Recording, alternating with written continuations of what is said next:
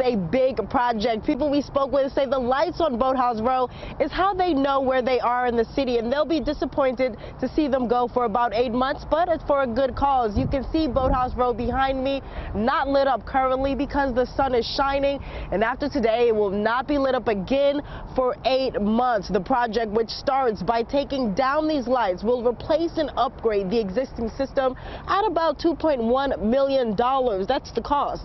This is being done by Fairmount Park Conservancy along with Philadelphia Parks and Recreation. Organizers say the lights have experienced outages due to ongoing maintenance issues, and this new project will completely redo and upgrade the entire system.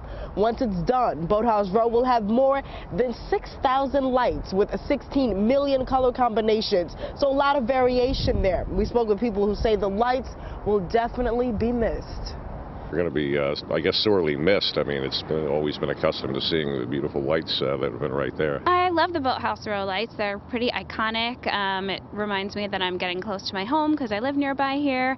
And yeah, I think they're really pretty too. I guess it's a little disappointing, but if they have to do what they have to do, then I'm happy to have them back in 8 months when they're restored and we'll be able to be on for a long time.